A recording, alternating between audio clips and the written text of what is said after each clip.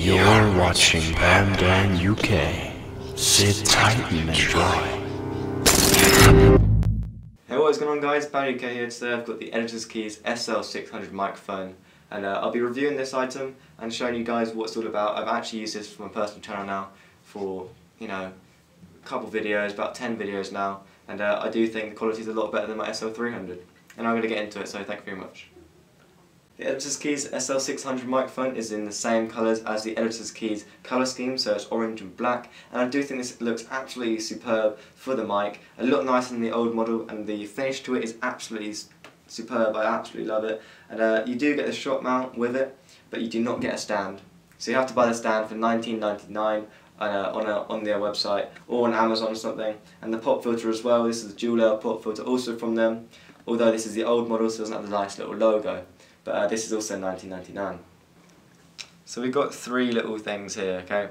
We've got the headphone in jack, which is basically to live monitor what you're recording, and you can listen, how loud it's coming through, if there's any interference or anything going on, we can all tell by that. And this is a volume, so we can see, how loud we want it in our own ears. And then we've got a gain. If you turn that up, it's gonna, come through louder, and the output gain is gonna be louder. And I currently have this just on a little bit.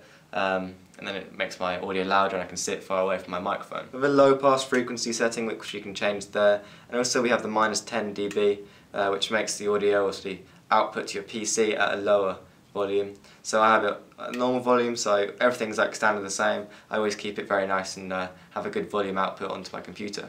This is supported by Mac and PC, so no matter what OS you're using, you can use this microphone, and it's a great addition to your studio.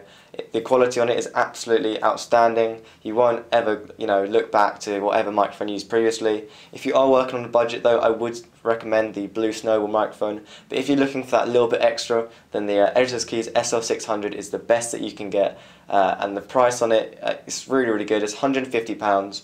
And Editor's Keys do offer discounts occasionally, so you do want to look out for those online. And I think the build quality on this you just won't get better.